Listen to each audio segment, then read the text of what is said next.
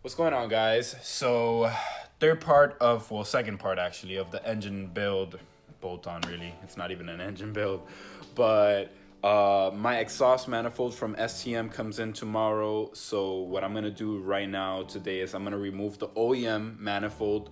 So I'm gonna try to record and show you guys how to remove your OEM manifold. Basically prep everything so tomorrow when it comes in, what I'm gonna do is just basically bolt it right up.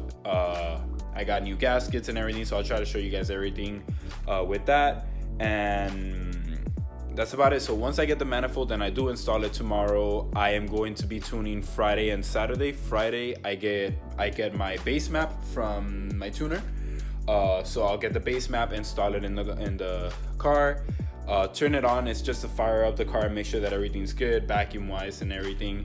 And then Saturday I'm actually gonna tune the car, so I have to do all of this pretty quick, but I mean everything's basically done, so let's get to it. Alrighty, so I already removed the cover. I don't think I gotta show you guys how to remove a cover. This is just 4 bolts, 1, 2, 3, and then 4 in the front. Let me set this to the side. Now for the actual manifold, I removed that cover like 2 days ago. I basically put WD-40 or penetrating oil like 2 days ago, so this could be a little bit easier. These bolts are basically rusted from, I don't know, 2005 probably. So went ahead and sprayed it for 2 straight nights just to make sure that it's easy to remove. For the manifold, the stock manifold, what you need to remove the bolts that you need to remove to be able to get this out is 4 on the top and there's 5 on the bottom. So there's 1 here, 1 in this gap, another 1 in this gap, and this one. And then you have the 4 that are connected to the turbo, which is these 2. And then you have another 2, which is this one and this one. So let me go ahead and try to crack those up and get those loose and remove them out of the manifold.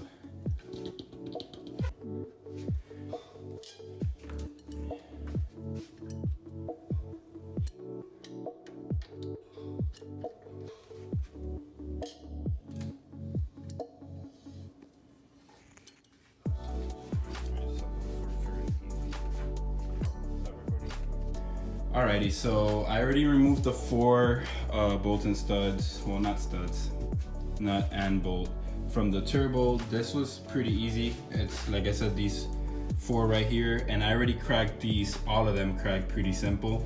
So putting the penetrating oil or WD-40, whatever you want to call it, really did work because, you know, they were really rusty as you could see. So I'm gonna go ahead and remove all of these and then see if I have enough play to remove this, or if I have to remove the down pipe. I'll check right now and we'll figure it out. All right, so before I go ahead and remove the nuts from the studs in the cylinder head, I'm gonna have G-Speed. Stop. What the? Isn't it this? Fuck is that? Anyways. Isn't I'm gonna have G-Speed kind of mock up the And then bolts, so that way when I install the new exhaust manifold, we actually use the same bolts in the same place. I don't know if you really do have to do that. It's just my anal, my OCD, just trying to make sure that everything's good, everything's perfect, and, you know, try to remove as many variables as you can.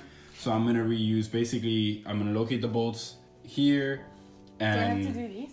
yeah, you have to do, no, not these. You have to do 1, 2, 3, 4, and then 5 in the bottom. So what the fuck? I thought you meant only to do these 4. Anyways, so we'll do these 4 and then we'll do 5 in the bottom. Just do 5 circles. 1 here, 1 here, 1 here, 1 here, and 1 here. And we'll put him like that. We'll keep him like that till the new exhaust manifold comes in, and we should be good for the install. Let me go ahead and again remove these nuts. Alrighty, so all the bolts and nuts have been removed. They're already here labeled. I need to really clean them out and everything so it could look, you know, brand new. So everything's removed, but now I realized something, and I think I'm gonna have to remove my radiator, because look at how close.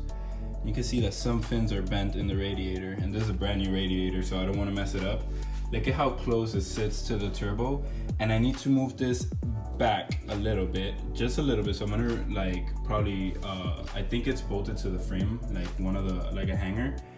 So for me to remove it a little bit back, I'm gonna have to move the radiator. Like, that is way too close. I'm gonna mess up the fins and mess up my radiator. So I'm gonna have to drain the radiator, remove the hoses, and unfortunately remove the whole radiator out, which sucks, but I'll do that really quick and then get this manifold out of the way. As you can see, it's out. I removed the exhaust manifold, and this was honestly a little bit harder than I thought. Not so hard, but as you can see, I don't have my radiator on, so I had to remove my radiator, downpipe, and everything. And what I thought this, the easy solution was to remove these two studs, and basically you're gonna be able to pull the manifold out and not have to touch anything at all. But with the radiator, it's very hard to fit two nuts together and try to extract that stud. So I still tried it. It didn't work. That stud was just there. I heated it up with a propane tank, nothing at all, just stayed there. So now that the manifold's off, it's super easy to remove the stud. So you could try to remove the stud. If you don't want to touch the radiator or anything like that, you could try to remove the two studs. And if you remove these two studs, you can remove the exhaust manifold out without touching anything else. Super easy. Now, I tried it. I was starting to strip out. I don't know if you can see the shiny part. Like I was starting to mess up the threads, and I'm like, you know what?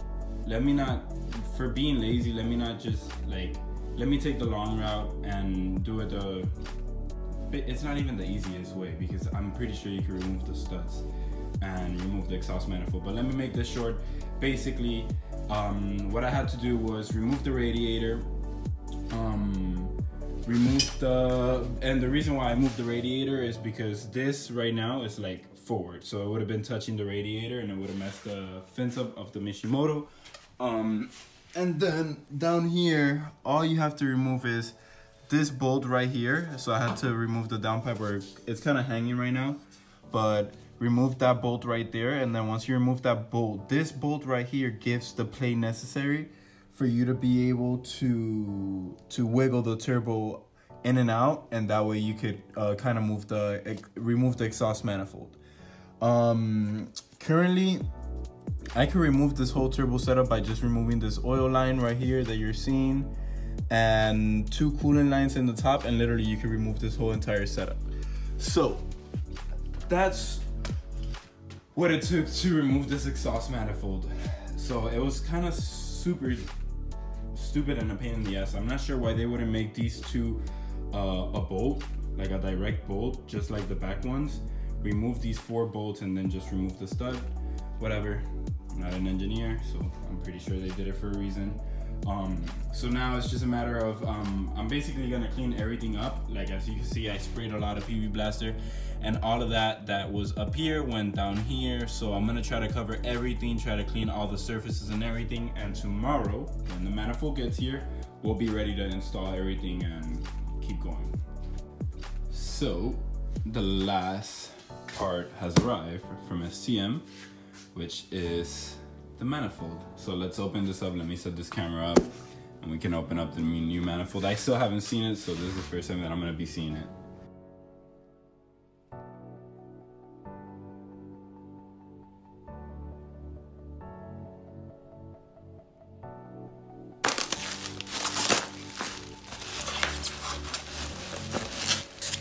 So this is the plan.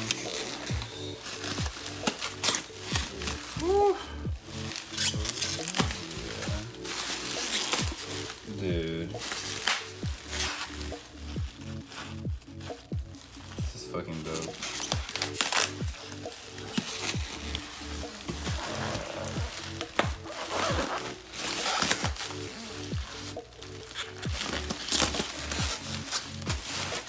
Dude, heck. Yes. Beautiful. Beautiful, beautiful, beautiful. So, I don't know if you guys can see that well, but here it is. This is the STM stock replacement manifold. So basically it's for stock bolt-on turbos, and I Cerakoted it in black, which came out really nice actually. I didn't think it was gonna have like some sort of glossy finish. I'm not sure if once I turn the car it's gonna like gray out or something like that with the heat, but dude, this is a fucking work of art. Like, dude, props.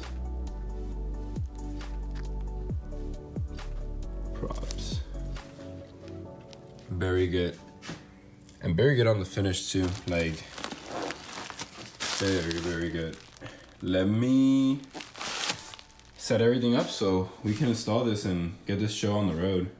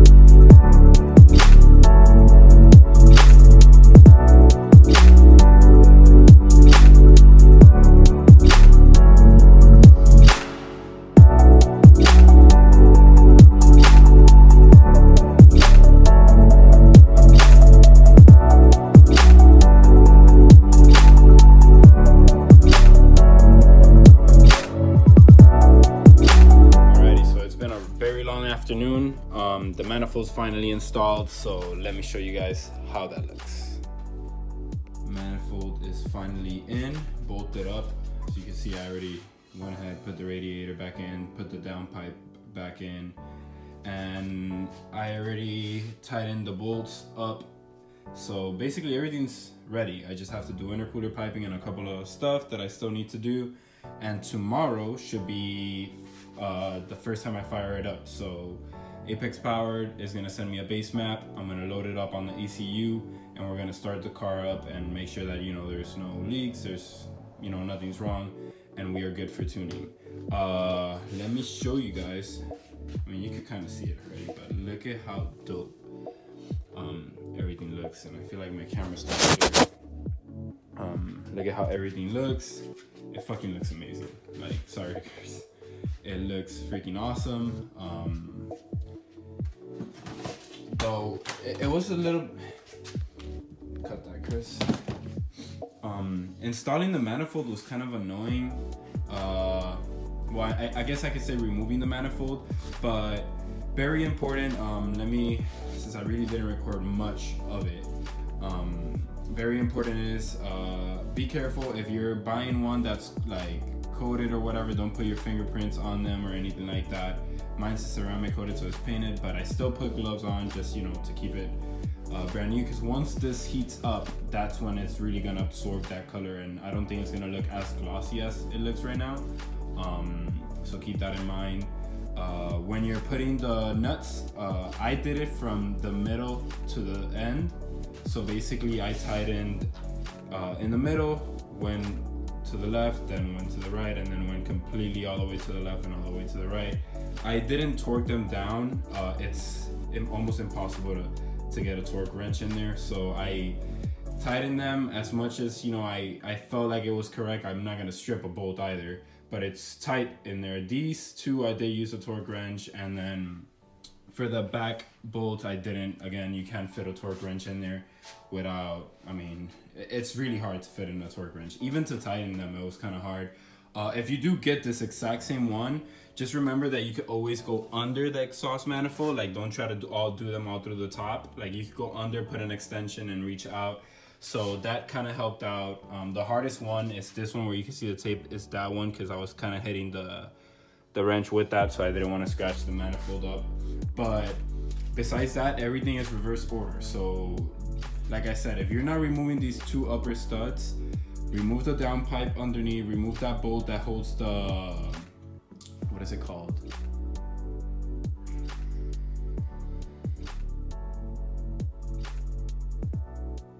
Remove the bolt that holds the O2 housing. So you're gonna remove that bolt, and that's gonna give it enough wiggle room for you to be able to pull it back and remove your stock manifold. Then basically reverse order and install it back in. If you're getting studs, new studs, I didn't end up getting new studs, which I'm kind of bummed about. Like, I was like, should I spend the $99? And I was like, debating it, and I should have, but whatever. I mean, it's just bolts and, you know, nuts, but I'm very anal, and I wish I would have gotten like shiny new bolts for the Manifold. But basically that's pretty much it for this video. I'm gonna basically make them into short videos. Another thing that I went ahead and did, and I'm not sure if I recorded this before, but I installed the map sensor for, not the map sensor, what am I talking about? The 4-bar map sensor for speed density. So basically that plugs here. This is the 4-bar, as you can see. Basically you remove these 2 bolts, remove that, remove this U-clip like the injectors, remove this, plug it back in, and this is necessary for speed density, so I don't have to run a math, and my tuner recommended it. So go ahead and, if you're gonna do that, go ahead and, you know, that's a must for speed density, I believe. Not a tuner again, but you know, that's what the tuner recommended. So yeah, basically that's pretty much it. I will see you guys in the next one, where I hopefully everything is bolted up. I get to talk about all the bolt-ons, and I get to show you guys the engine, and maybe, just maybe, we will fire it up with E85 tomorrow. So stay tuned for that one, and I'll see you guys in the next one, and keep grinding.